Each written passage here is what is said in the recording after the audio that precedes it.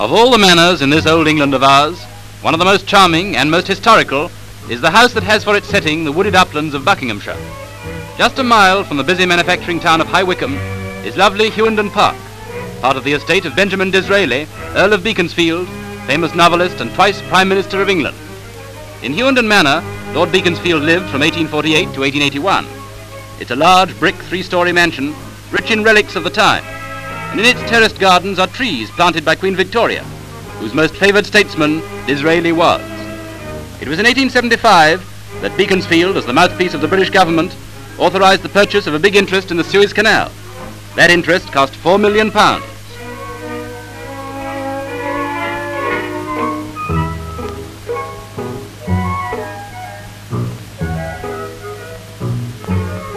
The great Victorian statesman died in his house in Curzon Street on the 19th of April 1881, and he lies within the hallowed precincts of Hughendon Churchyard.